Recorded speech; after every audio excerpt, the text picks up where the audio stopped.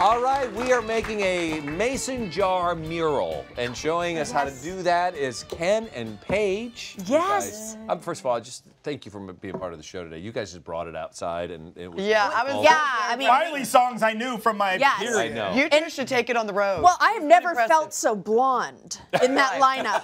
Yes. Blonde. Even though my singing was fantastic. All Just right, throwing it help out me there. out. Go back to Dollywood, back last May. Something caught your eye. Yeah, so we were all in Dollywood, as all of our longtime viewers know. We had a great time. Look at how much fun we had. We had so a much blast. fun. It was I think, Kim, what happened? She was falling down. not good at jumping off walls. usual. Well, she has that trick knee. You know? Yeah. It kind of went out on her.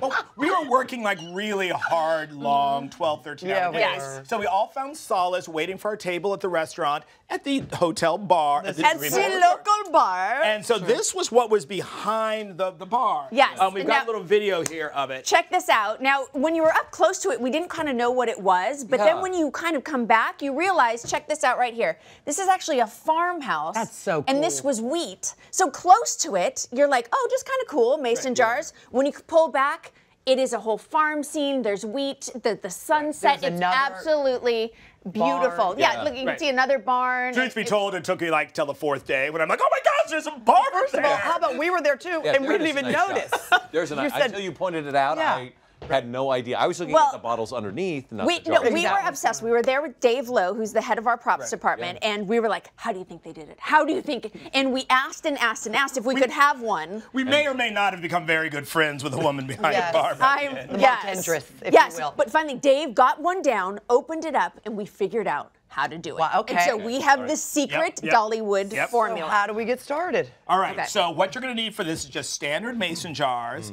good old, this is the secret ingredient, folks, vegetable oil, and then you're gonna need a photo. We have the photo that we started with, which is just a photo from my iPhone. This is our backyard at our weekend place, just like snapped it one evening. So I have to say the resolution on that little sorry Marcus, no, it's just a, I know, I'm kind of embarrassed to admit it was off my phone as opposed to a big It's fancy camera. gorgeous. Sent that off to just like a local Kinko's to have it printed in the size of the space you want to fill.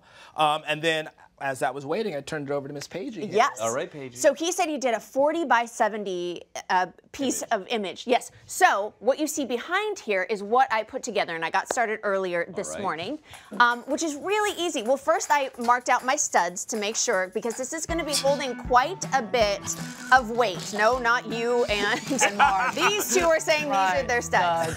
So found the studs. Then it was 70 inches long. So, and you can cut this to any size you want. I put the screws into the wall, into the studs, and then into the shelves, and yes, they were level, and then Ken took it from here. So I picked up the print, all done, and what I did was I measured sort of the clearance for the inside of the jar. I found it was 3 by 5 1/4. You want to fill the jar as much as possible, but those mason jars do curve, so you don't want to, you want it small enough so you don't hit the curve.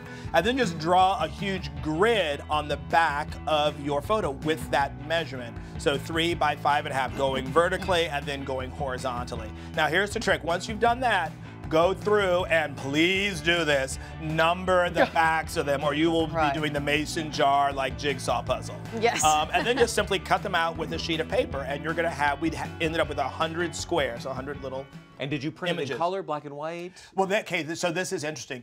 The Dollywood one was all sepia toned. Yeah. This one, as you saw in the original photo, was quite vibrant in color. Right. I found that once you put it in the oil, it mutes everything. Okay. It kind of almost made this sepia as Right. well. So I say you want to go with a color photo that's maybe a little vibrant, so you don't lose. Or Then wait a increase minute. the saturation. Or would it make sense to go with a lighter oil? Right, Would you do like a grapeseed oil? You could, you could do grapeseed oil. You don't want to do olive oil or corn oil because that's going to be too. This is safflower. safflower, so that's going to be relatively light. But you're right. You can really change But is the this tone. more cost effective? I was going to say, you're going to spend so much money if you fill it with olive oil. Wait a minute, how much oil did you use? Do you know how many gallons? 4 of these.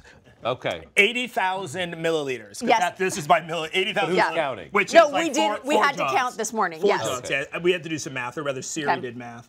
So then all you're going to do is fill your jar. All right. Yep. And very, very simple. And it just drops in. And by the way, any right special kind of paper you put it on? Yeah, exactly. Does This it is a fade little bit over of the... cardstock, but It's just regular. I was worried that it might affect the ink, but no, I tested it and absolutely fine. And it's all Do your good. lid on. And to Paige's point earlier, make sure you put your brackets into studs because this is a lot of oil. It's very heavy. So It's a gonna lot be of heavy. weight. And then you look here, as you can see on the back, I've got number 57. And I've got number This is moving 56.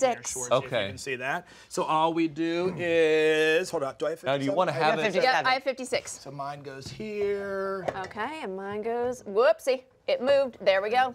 And all you have to do is, if it does move, because it will move around, just keep turning it your, and spin. yeah. Right. And How it'll be much great. would this cost you? Because that's how much, 83,000 milliliters of 80. oil? It's just 4 jugs, but it sounds Yeah. because say 80,000 milliliters. Well, we were talking about that one at Dolly, but that must. How much do you think? You've At been that least bit- $10,000 if you had if you had somebody come in and do that. That it was huge and it was Yeah. amazing, Right. and it takes a lot of time. But Right. we did it in The about whole thing: shelves, brackets, photo jars, 80,000 milliliters of oil, $220. Well done. Yes. I've never seen a photo display like that in my life. amazing. That is It's fun. phenomenal. Phenomenal. I wonder if you could use just clear water too. Yeah, you probably Oh, could. you probably Great could. ways to